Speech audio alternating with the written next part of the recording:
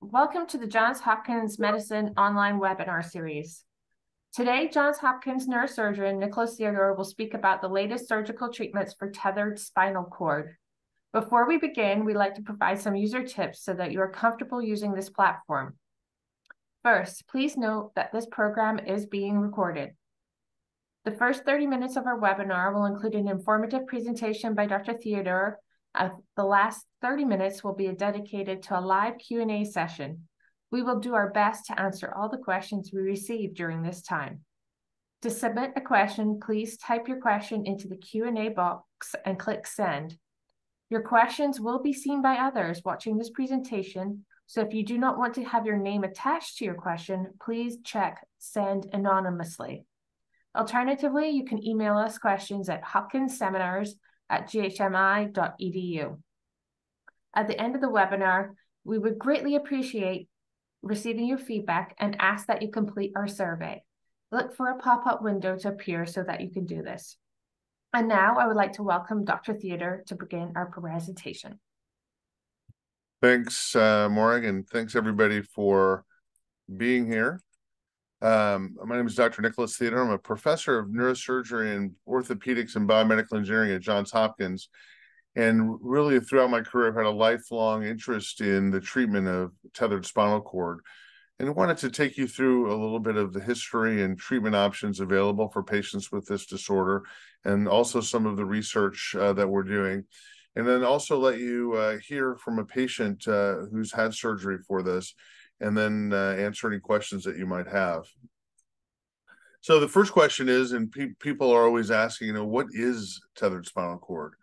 And the reality is that it is an embryologic problem where the spinal cord doesn't ascend, doesn't go up to where it needs to go, and it ends up being stretched. And oftentimes that has to do with having a small fatty tumor at the end.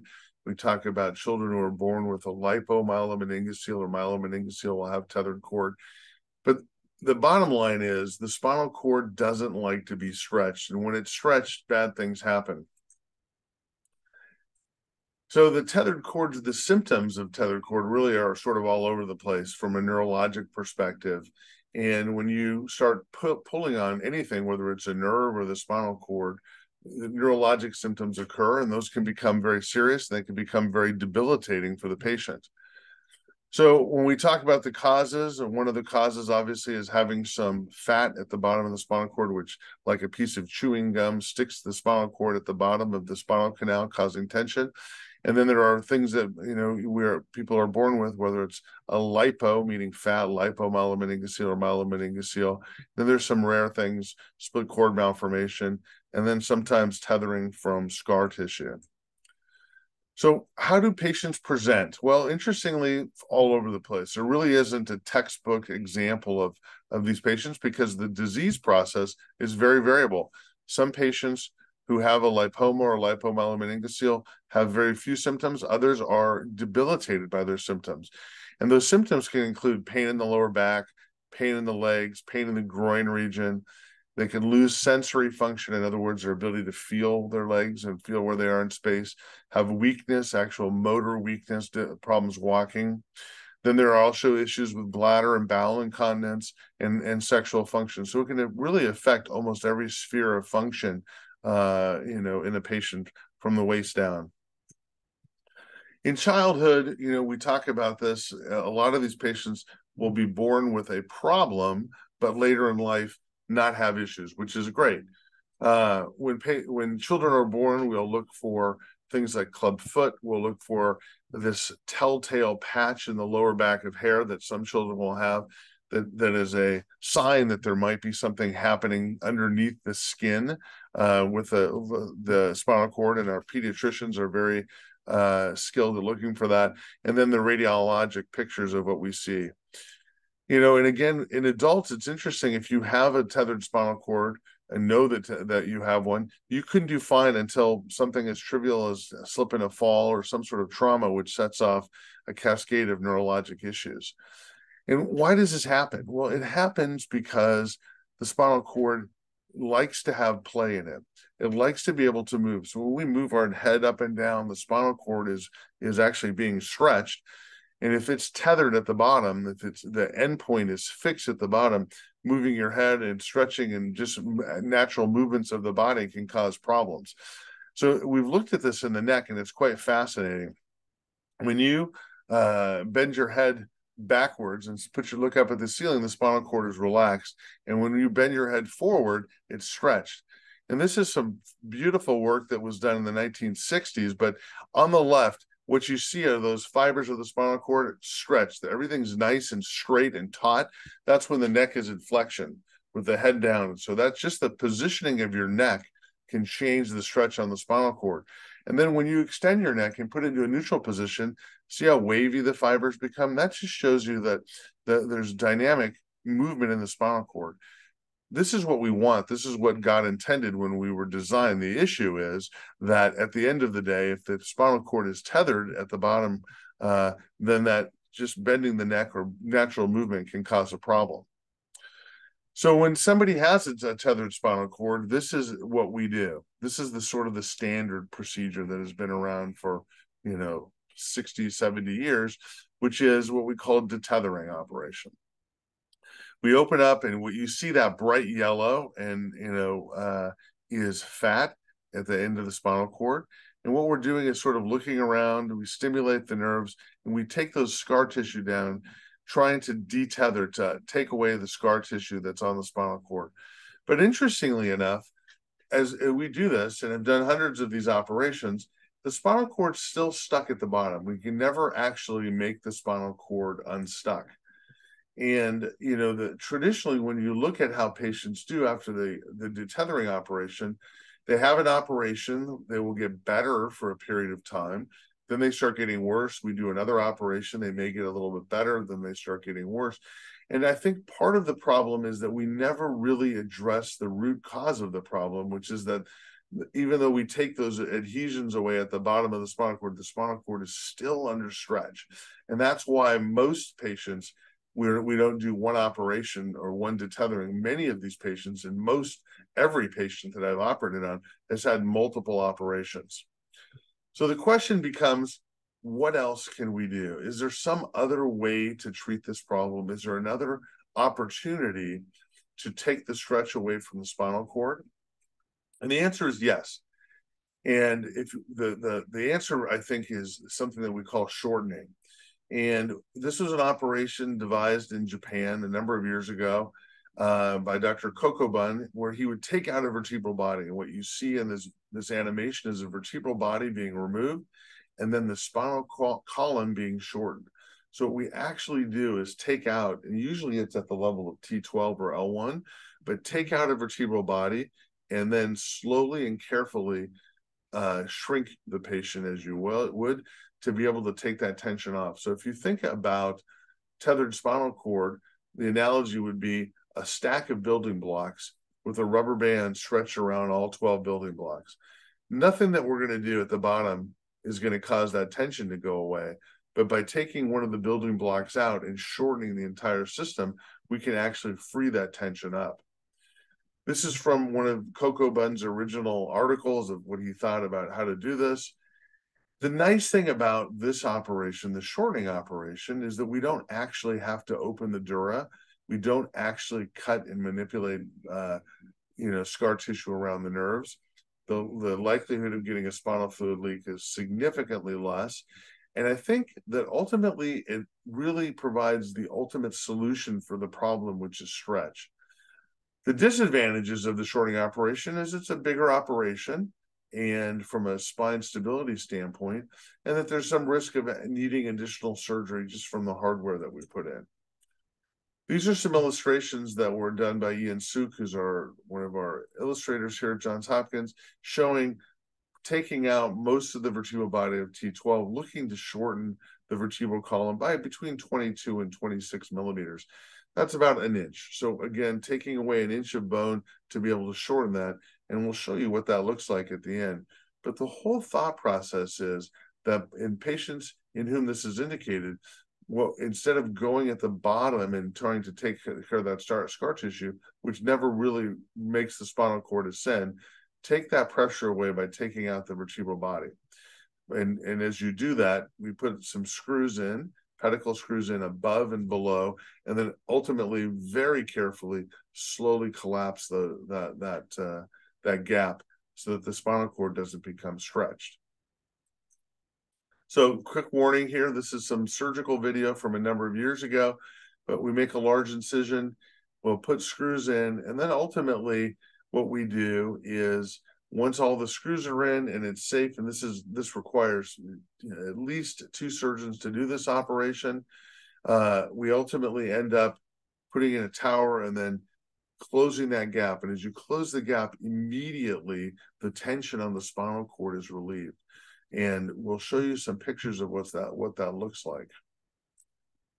So a number of years ago, I started a prospective trial. I wanted to see how these patients did. We published a couple of years ago a series of about 20 patients and who we followed for the long term. We've now done this operation in over 70 patients with really excellent results. And what did we find? Well, we're always trying to figure out, obviously, what we do, how patients do. So when we look at things that these patients suffer from, it's severe back and leg pain. I'm talking about excruciating pain. When you look at the detethering operation, it talks about 56 to 100% get better. But as I told you before, that 100% is probably a little misleading because it doesn't appear to bear out over time. In our series for long-term follow-up, we have about an 88% improvement in pain. Urinary incontinence and incontinence of bowel, that is a tricky thing, and that is a very sensitive part of the nervous system. And oftentimes those patients will get better, but it's not the most common thing. So about 50% of patients, which I think is great, got better. When you look at compared to detethering, again, 14 to 75%. But what I will tell you is our follow-up was much longer than in most of those series. Motor deficits, we had about an 80% improvement in patients who are getting weakness of the legs. So again, when you look at the sum total of these problems, back and leg pain, and we look at sensory abnormalities, about 80% get better. So in our series of shortening, we really, in a very robust way, showed improvement in these patients. And what we did was follow them for a number of years. This isn't an operation in which I've ever had to go back and redo, because once the tension's off the spinal cord, I think there's nothing else that needs to be done. So no more detethering operations. So what does it look like?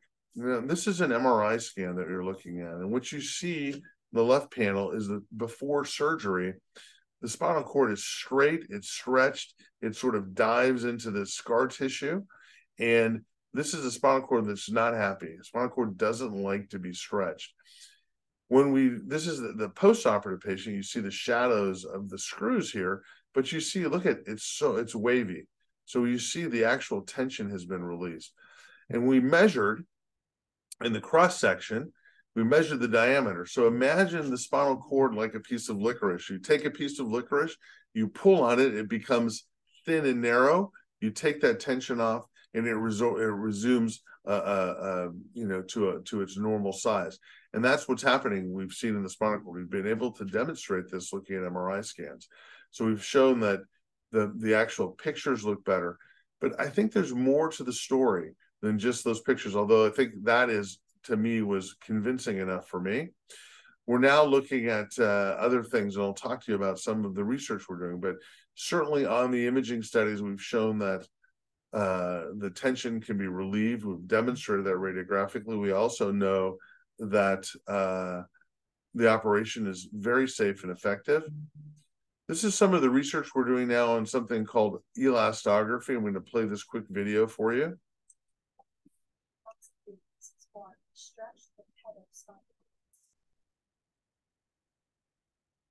Bursts of ultrasound that generate sheer waves from sleep filaments to tissue stretching. We hope to use this information for improved diagnosis and surgical guidance. So we've been very closely involved in research regarding ultrasound, and it's fascinating because I can take an ultrasound probe now in surgery and make a measurement on how stretched the spinal cord is. So, for example, using the licorice analogy, I can get a picture of the piece of licorice, and tell you whether it's stretched or not stretched. And we're doing that with the spinal cord in surgery. And this is some of our early data. But what you see here in the top on the left-hand column, this is before shortening. And what you see is that you can see the spinal cord is very stretched at the top, but the shear wave propagation shows a spinal cord that's being stretched. In the middle, as we shorten, you can see there's a little bit of a wave in the spinal cord here. And what we see with the shear wave is that the tension has decreased. And then as we fully shorten the patient, close that gap completely, what we see is a beautiful curvature of the spinal cord, not under tension at all. And the shear wave bears that out. When we look at it statistically in our patients now, we've got several patients that we've done this on. We are able to demonstrate very convincingly utilizing ultrasound that the patient has been shortened correctly.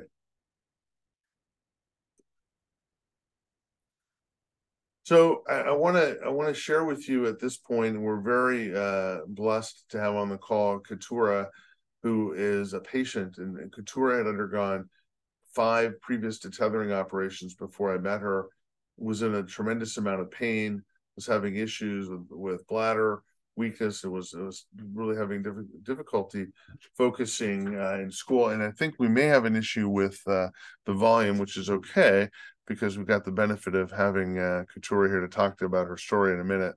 But this is just showing you, again, the spinal cord prior to surgery. And what you see is stretched, anchored at the bottom here with scar tissue, and having had 5 different operations. Just so you understand, this is a normal spinal cord, and the end of the spinal cord right here is called the conus, that little triangular tip, and usually the spinal cord ends at L1. In patients who have a tethered cord, you see the spinal cord ends all the way down at the bottom, so it is physically being stretched. If we can't hear the video, we'll skip that. But the reality is, we'll have Keturah talk about her story here, and as we look at the surgery, in these patients, the anatomy can be very difficult to navigate. So we put our screws through this corridor here called the pedicle. Look how tiny that is, and again, the nice thing is in our ability to utilize technology, what we call image guidance, and actually a robot to help us put the pedicle screws in, because there's no way by hand to be able to do this safely. And the reality is that we use all the advanced technology, whether it's ultrasound, image guidance, robotics, monitoring, to do this operation as safely as possible. Every operation has an inherent risk to it, but we want to make that risk as small as possible for our patients. This is sort of what things look like after. And again, this is a picture of the robot that's used. So just to show you again, the before and after. Again, you see on the top here, the spinal cord stretched, it's thinned out. As we shorten the vertebral column, it becomes a little bit more normal. On the left, what you're seeing is the spinal cord before shortening. I want to just show you this right here. There's the spinal cord, and you see it's moving, and all those little things that are beating, that's blood flow going to the spinal cord. Look after the shortening, what we see. That spinal cord is happy. It's basically moving in the spinal canal like it should. But again, using the licorice analogy, you pull on the licorice, it's not going to bounce up and down like that. But after the shortening, you see how it's moving much better. All right, I'm gonna since the sound's not coming through, it's worth watching the pictures of Keturah boxing after, running after, skydiving. I don't even want to talk about that. So this is just an overview, I think, of a problem that really has been vexing for us as physicians and surgeons. The problem really requires, significant amount of expertise. The patients, I know from taking care of hundreds of patients, are suffering with this problem. And I think the take-home message is that there is hope. And what I'd like to do is to, again, introduce Keturah and let her talk a little bit about her story and, what her experience was with this operation. And she's a bit of a trailblazer. And then we can answer questions after that. Keturah, good to see you again, as always. Thank you for the opportunity. So yes, as Dr. Theodore mentioned, my name is Katora, and I'm going to share a little bit of what it was like before the procedure that Dr. Theodore performed. Um, Growing up in my very young years, especially, I wanted to be active in sports, but due to the tethering, I faced a lot of challenges and obstacles with that. I would fall a lot. I would not be able to play to my full potential. I ended up getting benched, was barely able to participate, let alone in just sports, but a lot of just normal day activities. I found myself on the couch most of the time. I had a lot of the symptoms that Dr. Theodore mentioned, such as loss of bladder control, which would have made it difficult for me to really do much in public with that concern on my mind. When I had opportunities to teach in school, that I actually had to cut down hours because I could barely make it through the day just standing alone in the classroom. So all of these untethering surgeries eventually, like, they gave me temporary relief, but they were not giving me long-term results. And it got to a point where we were questioning, how far do we go with this? We've had 5 of these untethering surgeries, and we keep finding ourselves here again and again.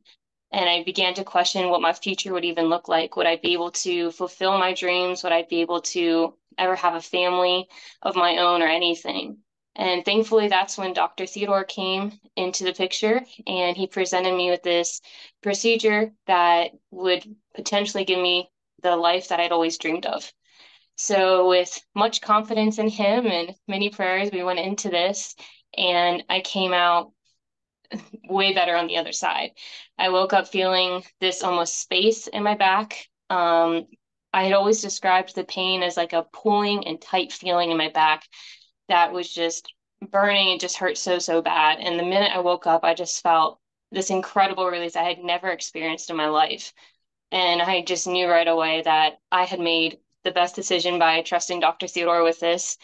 And I'm just so grateful because now I actually have my own family. I have 2 beautiful children who keep me busy. And I have an incredible husband as well.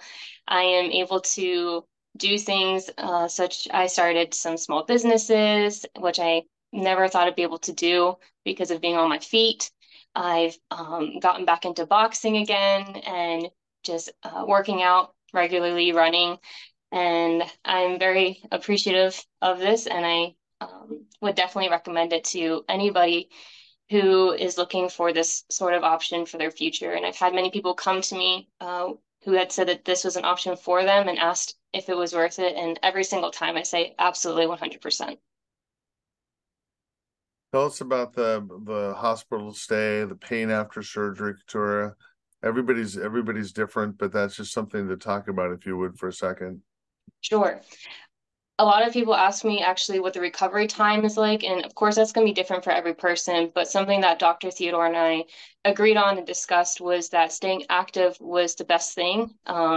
So my hospital stay, I will say, surgery is painful no matter what, so I can't say I woke up feeling like I was going to go do 10 jumping jacks, but I certainly was able to get up and walk pretty soon after, within a couple days, and I was just so energized to be feeling the best I ever had in my life that I was like walking several laps around the hallway within a couple days just because that's how good I felt. And then I would say for getting back to what felt like a new normal for me took about a month. And that was just walking a lot. I walked about a mile every day, eventually up to 3 miles. By month 2, I was able to start kind of jogging again. And by month 3, I was back at college, running, boxing. Um, so I would say definitely a little bit of a slow recovery, but I'd say pretty quick in general. Yeah, I mean, these are big operations. I mean, and you had been through 5 detethering operations. I think what most every single patient, and I think you were on that list, said when I asked them after, would you rather have another detethering operation or a shortening operation? And it's in hindsight always, but your thoughts just comparing the 2 procedures. The 2 procedures, I would say with the untethering, I had 5 of them, 4 of which I remember. The amount of time that I felt relief from the surgery was maybe 6 months. And then I would say definitely within a year after having the untethering surgery, I would start to notice symptoms again. And it was very discouraging. Sometimes the symptoms came on very quickly. It was kind of out of nowhere, like all of a sudden, all these symptoms just started happening. I was falling and having pain in my feet and my legs. Sometimes it was more gradual, but I would say I had at least 6 months of feeling, quote, normal with the untethering surgeries versus the spinal shortening. I have never had that pulling and tight feeling that I've described previously. Like I've never had that again since the spinal shortening. I can't say, yeah, I've truly, truly felt the best I've ever felt in my life since having the spinal shortening. Yeah, I think you bring up a good point. And I think the other thing for everybody listening to this to understand is that every patient is different and every patient presents at a different standpoint. And there isn't a one size fits all presentation for this. So I've had patients who are literally wheelchair bound over the course of 6 months prior to surgery, and then those who are actually doing fairly well. And again, in my mind, if you're having symptoms and they're getting worse, it's at least worth the conversation. And I will be very honest, and I am with all my patients. Sometimes it's not the right time to think about it. Sometimes the symptoms aren't bad enough to think about it, because we do have to balance the fact that it is an operation and it's not a small operation. It's a big operation. And, timing that for each patient is difficult. So we've got some questions. The first question says, how can a patient go about finding someone who does spinal shortening? Well, you found them. I'm right here. But it says a lot of folks are limited in their states. When they ask a neurosurgeons, they don't perform the procedure. So I will tell you that I think one of the issues is that, to that point, this is something that needs to be done really at a specialized center. It should be done by somebody who has some experience in this as well. There are a few places in the country where surgeons are starting to do this and are getting experience. And we were really blessed here at Hopkins. I have an amazing team that I work with on a daily basis to take care of these patients. I think it's worth the conversation no matter where you live. Certainly can contact us, get some imaging sent in. We can do a telemedicine or get some information from you and have an understanding. Sometimes it's if it's possible, it's definitely worth traveling, for surgery, especially for something that is very specialized like this. The next question comes up. How much shorter do you get after surgery? I'm going to let Couture answer that.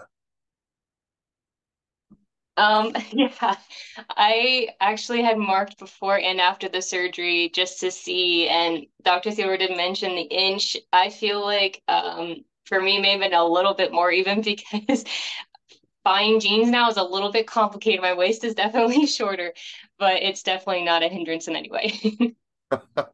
So we aim about 22 to 26 millimeters, and again, that's right around the inch standpoint. Again, it's not that anybody's too tall before the operation, but it's that our ability to take that tension off the spinal cord requires us to make you a little bit shorter. So, next question is, how many patients have scoliosis due to tethered cord, and can this procedure work on them? That's a great question. It becomes more complicated in patients who have, especially a significant scoliosis. We've operated on patients like this before. It really depends on where they are in the course of their disease. It depends on whether or not the scoliosis has been treated before, et cetera. That would be a conversation to have easily after submitting some imaging and the history, so that we can sort of help figure out exactly where that lies. But that is definitely a more complicated group of patients than the patients that don't have scoliosis. So the next question, I think, is really probably one of the, something that's very important. And the question is this a surgery of last resort after multiple untethering surgeries, or should it be considered sooner? So let me address that. When I first started doing this, I offered every patient a regular detethering operation. And what I said was, I'm trying this other procedure out, which I believe, based on my experiments in the lab, and reading that is beneficial, but I can't say that for sure. I've now come to the realization that this should be considered early. Every single patient in our series of 70 patients has had at least one detethering operation, and what I'll call the index operation. But unlike Keturah, who went through 5, we're now on the second operation. At least I think it's a conversation to have. Again, it may not be the solution for everybody, but we're learning a lot, and it's a conversation that should be had. So I do not think it's a surgery of last resort. Quite the contrary. I would consider having it earlier in life, and earlier before symptoms get too bad, because again, if it ends up being the final operation, which I think it is for the treatment of this problem, why not get that done sooner rather than later? Did you want to comment on that, Troy? Oh, you're muted. Thank you. Definitely. Thank you. Definitely the sooner the better, in my opinion, because I have so much more that I can do now because of the surgery. Had I waited, symptoms could have definitely gotten worse, but also I would have missed out on so much in life just in general. So, again, it's something I think I'm coming to the realization that it's going to be, at some point, will be the first line therapy for this in many cases. But worse in neurosurgery and in pediatric neurosurgery, we're slow to adopt things. So a lot of people, there's still questions. We've published our series. There have been other large series down published. The more we get, more data we get, especially on how patients do, the more convinced I am. But right now I'm convinced. The next question is, have you worked on older patients? So I guess the first question is, what's old? I know I've operated on a patient in her 70s that was actually doing quite well, but had significant deterioration after an injury. It all depends. So the answer is, in some cases, really age doesn't make a difference. The presentation makes a difference. The pathology makes a difference. And certainly age would only make a difference if, for whatever reason, the patient was really not well enough to tolerate a big surgery. So, but age really shouldn't be an issue. My feeling is, and what I'm seeing now are younger patients, because I think this is, parents on the internet are understanding that there's an opportunity to potentially treat this without having to go through multiple procedures. So the next question is, can this technique be used on a cord that is tethered up in the cervical and thoracic region? So the answer is, this is not for that. So this really is for tethering at the bottom. When somebody talks about being tethered in the cervical or thoracic region, usually something else is going on. I do surgery for that. I do surgery for all types of spinal cord problems. This would be a conversation to have via consultation to understand what the problem is. But this isn't the same issue. And the reason for that is that in the cervical and thoracic spine, there are little ligaments that sort of hold the spinal cord in place. Those ligaments stop at T12. Below that level is the mobile segment of the spine and spinal cord. That's why this works. So it doesn't work by taking a bone out of the neck and shortening somebody. We would not do that because that's not the same problem. But there are different types of tethering. And unfortunately, the word tethering in the medical literature is unfortunate because it has multiple different meanings. So it's a very difficult, when we talk about tethering, it's very difficult to have the proper conversation without knowing all the facts. So more than happy to review cases like that. So the next question is, how long does the surgery take, and are there any future consequences to consider? The surgery itself takes about between 4 hours and 6 hours, and it's a big operation. Sometimes we'll need a blood transfusion if we do lose blood. But most of the times it's very safe. Obviously, we've seen that it's very effective, but it is a big operation in the hospital for probably 4 or 5 days after surgery, and then, taking time to recover. The better you are going into the procedure, the better you are on the way out. So in other words, a younger, healthier person, has an easier time recovering from surgery. Couture is a perfect example for that. As we get older, it takes longer to heal. If we're very debilitated, it can take longer as well. So those are all considerations. As far as the future considerations go, yeah, problems can occur. We put hardware in, we can have issues with failure of a hardware. We have had issues with a screw break. We've had things that can happen. The construct is usually safe. Long-term effects we'll know in 20 years, but I'm not really worried outside of this because we've had large experience infusing patients in the spine with long-term follow-up. But we'll always be available for our patients, throughout the course of their life should something change. The next question is, what if I am already fused? So that would depend on exactly what was fused. And the reality is there's an opportunity to look at what's happened in your life, what's been done. I've seen a patient who actually had a fusion where they distracted in the lumbar spine, and actually the patient got much worse after the surgery. Had a tethered cord which wasn't really recognized or wasn't felt to be a problem. So those are more complicated issues, but certainly again worth sending your information in for us to review, and we can make a decision or see if we can help you in that way. So the next question is, for children born with myelomeningocele, is detethering performed during correcting anomaly itself, or may they need further dethetherings or shortening? So when a child is born with a myelomeningocele or lipomyelomeningocele, the reality is that if there's an operation that's done at birth to put the nervous tissue back inside the body and to correct that problem, that is not the end of the story. So in many cases, this is a problem that, recurs. And what I mean by recurs is symptomatically the patient will become worse. That's why people do repeat detethering operations, which is why Keturah had multiple operations. She did well for a period of time, then started getting worse, having pain and weakness, etc. So the reality is that the initial operation obviously is just the starting point, as it is in life. It doesn't, these are patients that oftentimes will require at least a second operation. From my standpoint, I'm getting to the point where that second operation, if it's the correct time in the patient's life, may be the shortening operation. And that's where we're sort of evolving to at this point, although we're continuing to collect data going forward and have a better answer for that as time goes on. But the fact of the matter is that, oftentimes these patients everyone requires at least one, and, most of the times at least two, or if not more surgeries.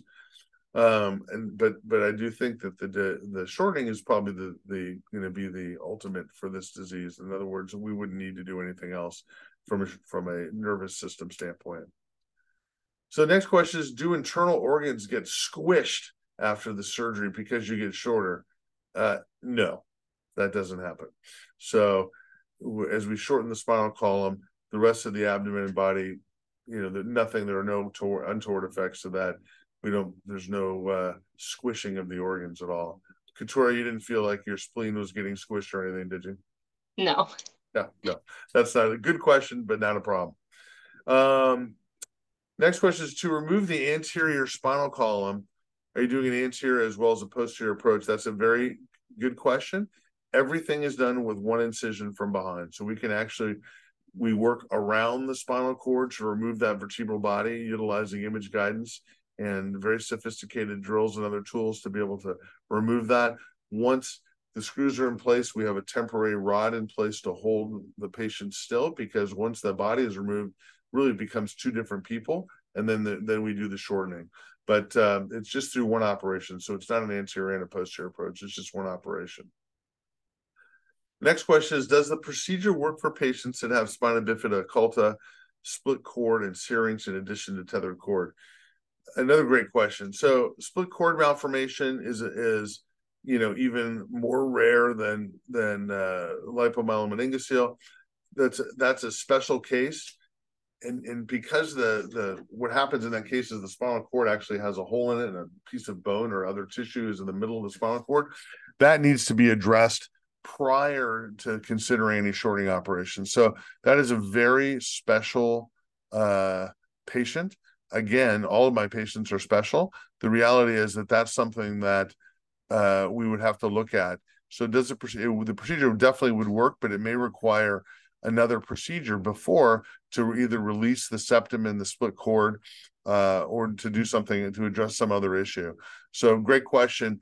And this is what, this is what I said from the very beginning was this is a very, broad range of presentation in these patients.